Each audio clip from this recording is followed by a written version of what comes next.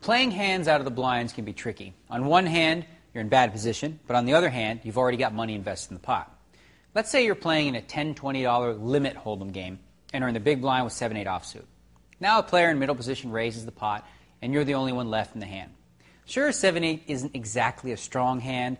You wouldn't play it from an earlier position outside the blinds, but should you call with this hand if you've already invested a bet? Well, let's take a look at the math. Your opponent has thrown in $20 already. There's $5 in there from the small blind, and you should also count the 10 you've already put in. That adds up to $35.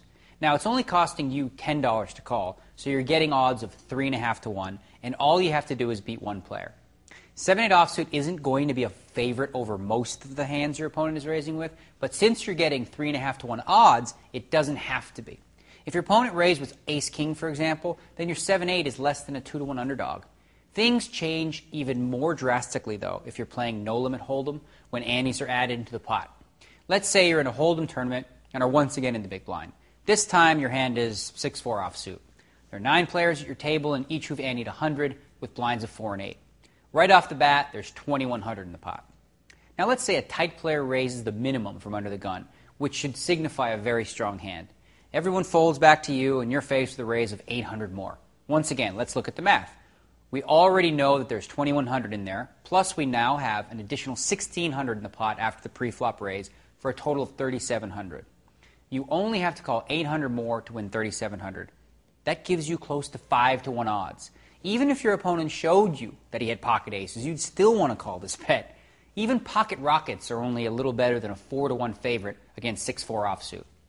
There are some drawbacks, however, to defending your blinds with trashy hands.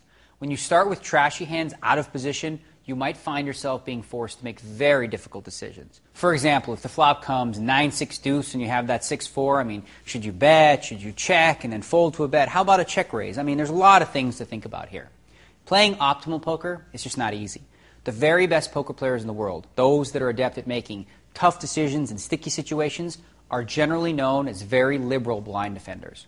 They're playing the math, but they're also very confident in their ability to read their opponents and possibly bluff them out as well. Ideally, that should be you as well. You want to strive to be a blind defender, but it's not a route I would choose to teach beginning players. As a beginning player, you'd probably be better off folding some of the garbage hands in the big blind so you don't make big mistakes later in the hand. Even the best pros, they won't defend their big blind with 7 deuce offsuit. Well, with the exception of Gus Hansen, who's known to be extremely loose. Okay? By defending your blinds more often and contesting more pots from the big blind, you'll also be sending a message to the rest of the table that your big blind is not for sale, and they shouldn't bother trying to steal it since you're coming. Now that's a table presence that really works. If I know that a player in the big blind will only call a raise with a very strong hand, I would never give him a break and apply maximum pressure on him. However, if the player in the big blind has re-raised me a few times and is calling most of the time from the big blind, it would force me to give him a little respect. Instead of raising his blind at will, I'd be a lot more selective against him.